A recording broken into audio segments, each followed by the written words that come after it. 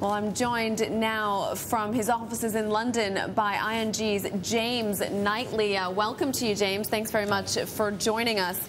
I want to start with the U.S. GDP revision. Tell me, what was your reaction to that?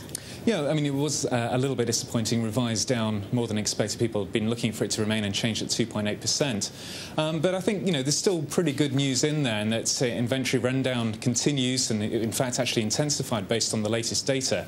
So that does suggest, with sentiment bottoming, that inventories may actually be able to make a positive contribution to fourth quarter GDP and certainly first quarter GDP next year. So that does suggest that there's a pretty good platform for growth in the early part of next year. What are you looking for in the early part of next year in terms of growth? Well, we're looking for, it's going to be pretty modest, we have to admit. If you look at what's happening to income growth, well, it's still fairly tame. But the demands on that income are going to be intensifying over the next few years. So I think in general, we're looking for a fairly modest improvement in consumption growth. I think investment's going to be lagging behind somewhat, but certainly we'd hope by the second half of next year we'll be seeing growth closer to the 2 to 3% mark. What are big threats to growth in the U.S.? What are your concerns? Well, we're still very concerned about how fiscal policy is going to interact with the actual recovery cycle, and also, of course, monetary policy. Because, as we've seen in the UK is actually going to be tightening fiscal policy next year, and in all likelihood we're going to see interest rates rise as well. Now, in the US, that's going to be happening slightly later, but it's still going to be providing the same problems. Income growth for households is going to be fairly flat, while taxes are going to be rising, and interest rates are in all likelihood going to be rising at some point late 2010, 2011.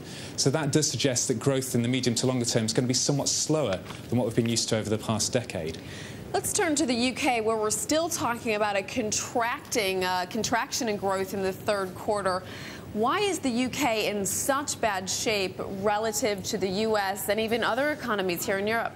Well, I think it boils down to debt. The household sector in the UK was even more indebted than in the US, so there's much more sort of correction, if you like, having to happen in the UK household sector, but also in the government sector as well. Fiscal position's even worse than in the US, so fiscal policy is actually being tightened next year, and that implies, with those sort of contraction or that impact on growth, that the recovery is going to be much slower and take a lot longer to come through.